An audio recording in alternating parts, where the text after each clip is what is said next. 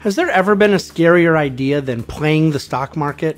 Is someone's life savings and hopes and dreams for retirement or their kids' college education something to play with?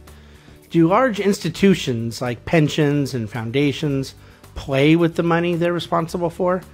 The reality is that the stock market is not a game. It is a vehicle for investing in great companies to receive a claim on their future earnings. It can be fun, and it is certainly exciting, but it isn't something to play around with. At the Bahnsen Group, we believe that investments are worth the cash they create for their owners.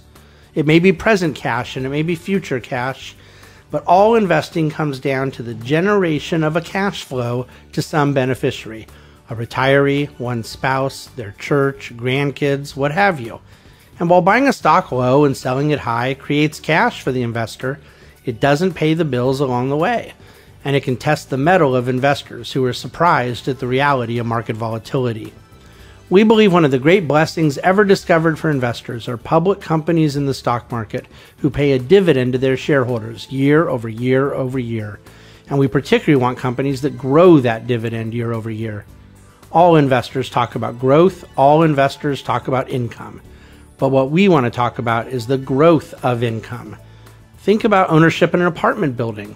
You know what you paid for the building, but your focus is on rental income, and you want to run the building well enough to see the rents grow year over year. That building may go up or down in value in different months or different years, but you probably wouldn't even know, let alone care.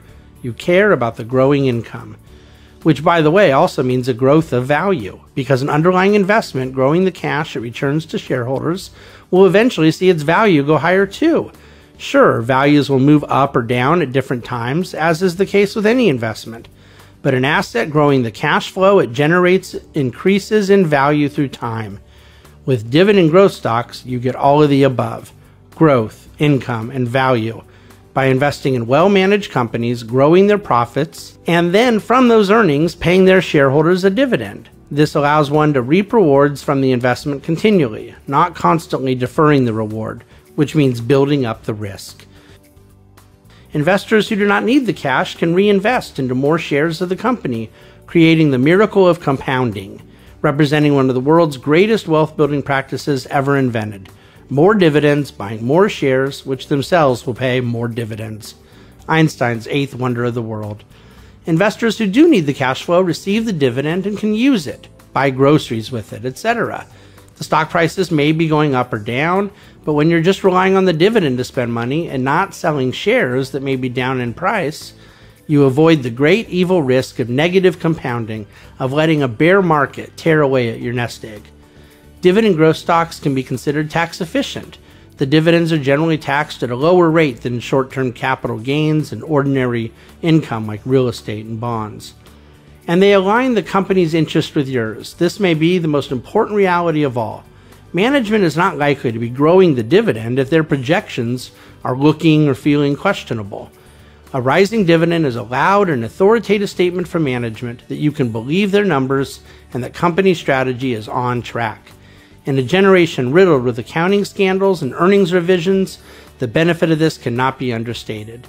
Can truly wonderful companies with strong balance sheets and a history of paying growing dividends still see up and down movements in their stock prices? Of course. But as a dividend growth investor, you can benefit from that reality, buying more shares with reinvested dividends at lower prices. And as an income investor, you can beat the enemy of inflation as you receive a raise year over year, because your income grows regardless of market conditions. Do bonds offer growing income flows? No, they are fixed. That's why they call it fixed income. What about a stock with no dividend? You're just relying on the market pushing up the price. This is what we believe in at the Bahnsen Group. High quality companies, high income, high growth of income.